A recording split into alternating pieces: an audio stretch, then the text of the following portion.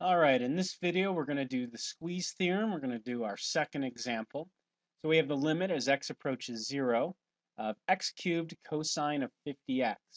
Now, what's nice about this problem is that it really doesn't require the squeeze theorem.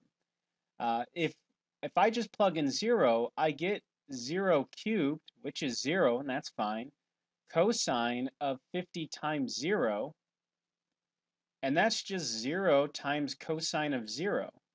And that is, well, 0 times 1, which is 0. So I know that the limit's going to be 0. I really don't need the squeeze theorem here, but I do like this example because it does demonstrate, again, what the squeeze theorem does and why we even use it in the first place. When you're given a problem that looks like this, usually they'll say, show that the limit equals 0, or they might actually just say, find the limit, but sometimes questions in the book will say, show or prove that the limit equals 0.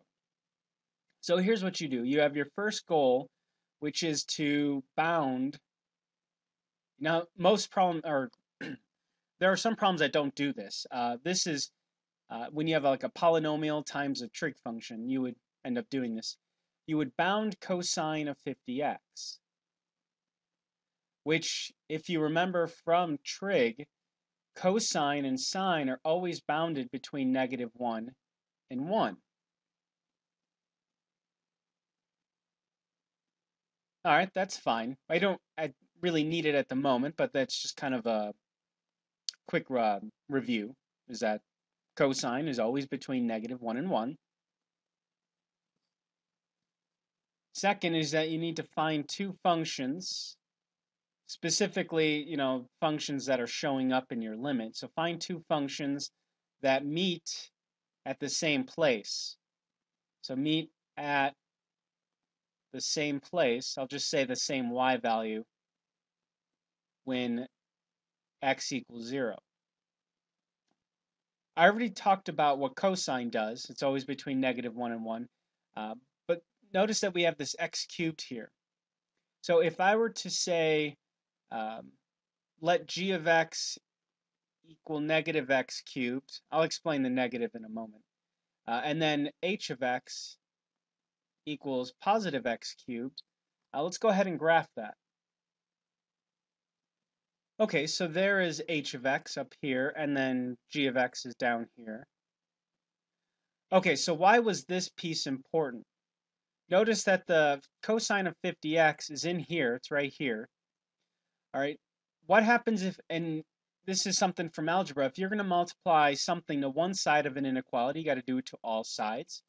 So if I multiply all sides by x cubed, all right, I'm going to get -x cubed because that's what -1 times x cubed is. And then I'm going to get x cubed times cosine of 50x times positive x cubed, because 1 times x cubed is x cubed. And notice that that is the limit I'm trying to find, the limit as x approaches 0. I have it up here. Okay, so what I just did, the whole point of this was to find two functions, one that's smaller, one that's bigger, that your function, the one you're trying to find the limit of, is in between. So it's in between these two. That was the whole point of this.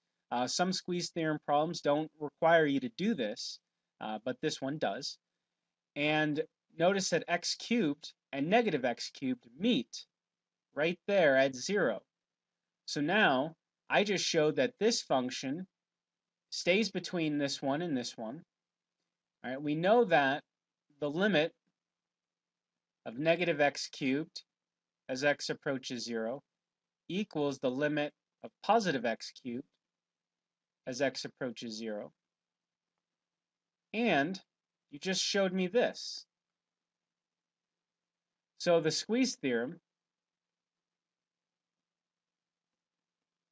states that the limit of the middle function, which is x cubed cosine of 50x as x approaches 0, must also equal 0.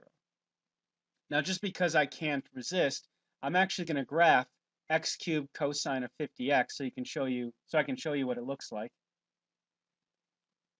All right, so there you go. That's right here. This complicated looking function is the x cubed cosine of 50x.